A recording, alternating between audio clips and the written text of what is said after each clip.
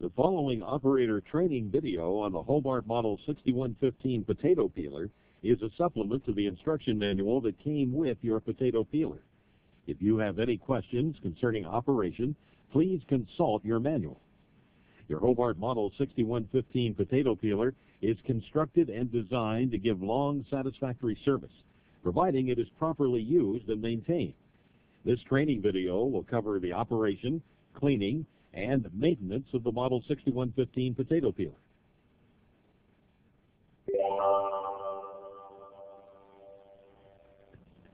The 6115 potato peeler is designed to peel 15 to 20 pounds of product in 1 to 3 minutes using a 1/3 horsepower motor.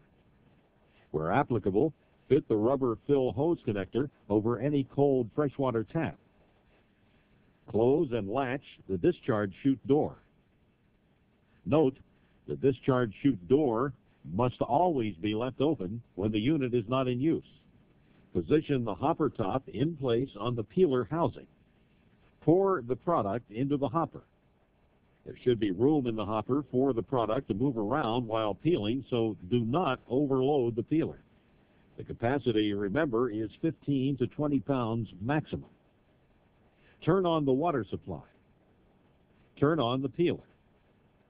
Peeling time will vary depending on the type and condition of the product. When the desired degree of peeling has been reached, turn off the water. Place a container under the discharge chute to catch the product and open the discharge chute door. After the product has been completely discharged, turn off the peeler and it's ready for a repeat operation. If the peeler is equipped with a peel trap or basket, it will be necessary to empty the peel trap drawer or basket occasionally.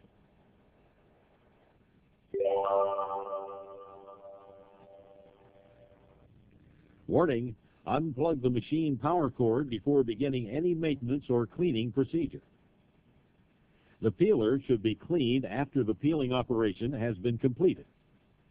As soon as the peeling operation has been completed and before the hopper has had time to dry, turn on the water and flush the interior of the hopper. Then turn off the water. Remove the hopper top and clean it in a sink. Turn on the water again and thoroughly clean the interior of the hopper using a mild soap and a brush and rinse thoroughly. Clean the housing beneath the abrasive disc with mild soap and water and rinse thoroughly. Note, if the abrasive disc should stick and isn't easily removed, it may be loosened by removing the hex head screw on top of the hub and threading a longer screw, such as a 5/16 inch, 18 by 1.5 inch in until the disc loosens. If the peeler is equipped with a peel trap, remove the peel trap drawer and thoroughly clean the drawer, as well as the peel trap interior. The discharge chute must be left open when the unit isn't in operation in order to prolong the life of the door seal.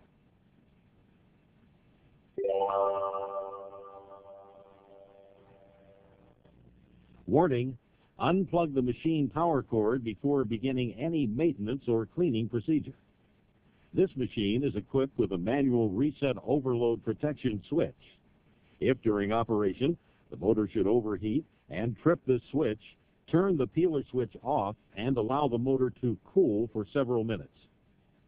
To reset the switch, remove the bottom screw from the cover plate, rotate the cover plate, and push the red button. If the overload protection switch persists in tripping, contact your local Hobart service office. This concludes operator training for the Hobart Model 6115 potato peeler. To obtain service and parts information concerning the 6115, contact your local Hobart service office.